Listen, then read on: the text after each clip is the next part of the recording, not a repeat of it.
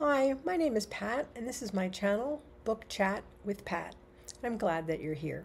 Today, I would like to do the How Do We Rate Our Books Booktube tag. I was tagged by Farrah at Bookstalgic, and this tag was created by Emily at Novelle Novels. So here we go. Number one, how often do you DNF, and what makes you DNF? So I don't DNF very often, and if I do, it's probably because I'm having trouble getting into the book. I guess on rare occasions I have DNF'd a book simply because, however many pages I got into it, I have really felt that the writing is just not good, and that it's not going to get better. But that happens very, very infrequently. I often think that if a book isn't catching my attention in the moment, that maybe I'll just come back to it at another time. I tend to put the onus on me. Okay, next question. Do you rate books 1 star? No, I don't rate books 1 star.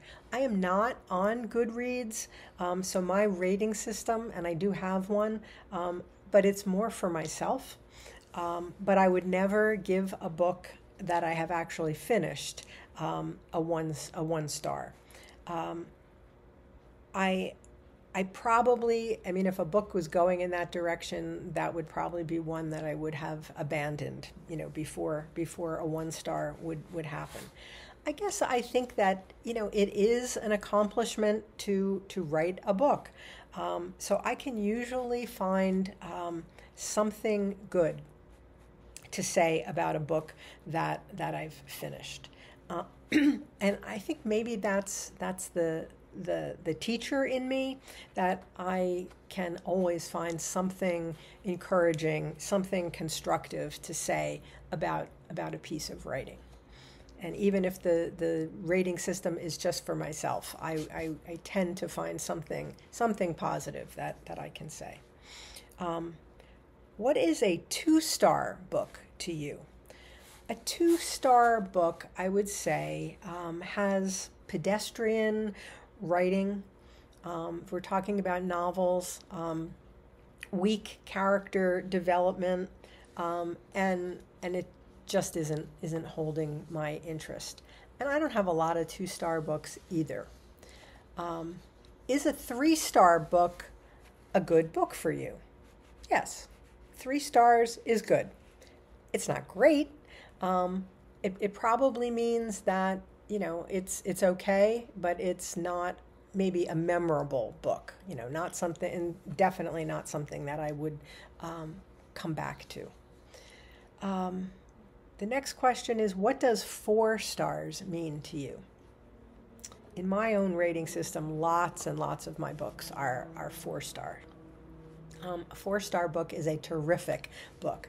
It's a book with intriguing writing, an intriguing writing style, a complex plot, and excellent character development. If I rated a book in my own reading journal as a 4-star book, this is a book that I am most likely recommending to others to read as well. Okay, next question. Do you ever do half-star ratings? If I were on Goodreads, I definitely would have a half-star rating as well. In my own reading journal, I do not. I don't have half stars. Next question. Do you rate books 5 stars often? And what do 5-star books do to make them rate that high? I do. Part of this is that I read a lot of classics, and most of them, not all, but most of them are 5-star books in my eyes. They've lasted a long time to become classics for a reason. But I also have a lot of 5-star modern contemporary novels in my reading journal as well. I'm finding myself, when I was looking at this question, I was finding myself thinking about Holden Caulfield in the Catcher in the Rye. And he calls himself, early on in the novel, he calls himself illiterate. He says, I'm basically illiterate, but he's not illiterate, and he's an avid reader.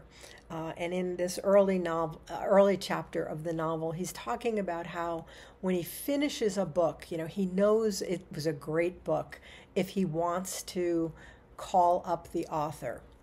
If he wishes that the author were a friend of his that he could call up and chat with. And I've always loved that. I guess because it speaks to me somehow. That really resonates with me. I tend to, when I find an author that I love, I tend to, do a deep dive into that author, and I learn everything I can learn about the author's life, and I try to read everything that the author has written. I think this is what, Brian over at Bookish calls, becoming a fanboy. I guess I become a fan girl. But I do these deep dives into authors that I really love. So, my 5-star authors, and even some of my 4-star authors. So 5 stars to me means that the book has an elegant writing style, that it has a complex plot, that the characters are powerfully drawn, and that the book deals with important themes. That it has an important or many important messages to get across. A 5-star book to me creates a world that I can enter into and get lost in. And after I'm finished reading such a novel, I find that I'm still thinking about the characters, and I'm still thinking about the themes long after I've finished reading the book. Okay. The next question is, how has your rating of books changed over the years? It has definitely changed. I think that I have become more judicious in terms of, what I decide to read as I've aged. And maybe that's why I don't DNF a lot, because I'm careful about what I pick.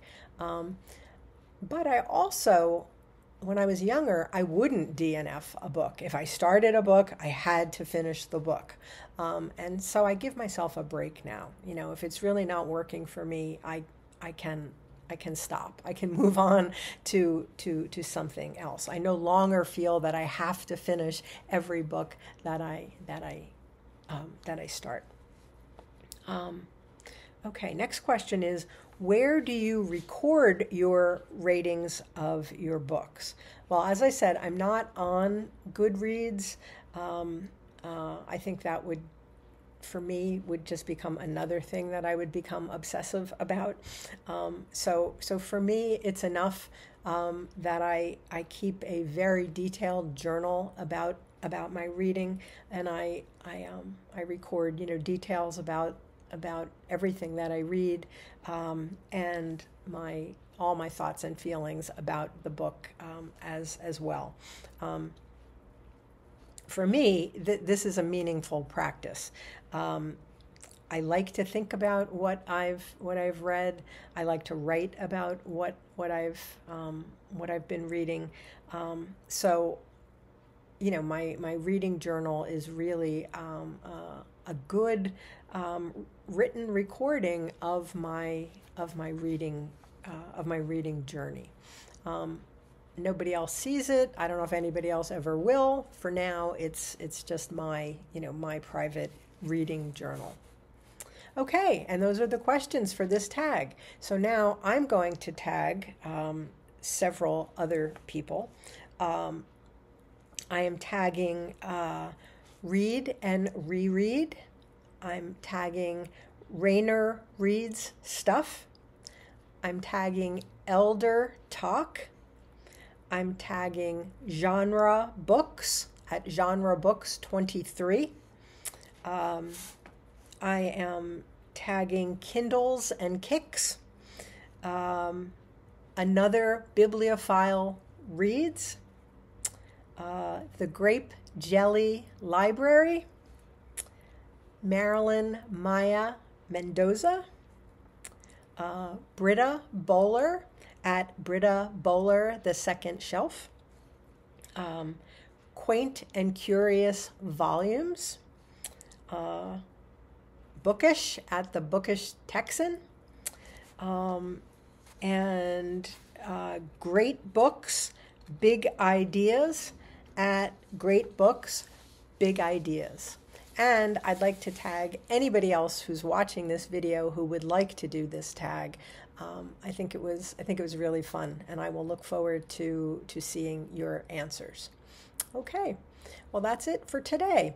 I hope that you're doing well. I'll speak with you again soon. Take care.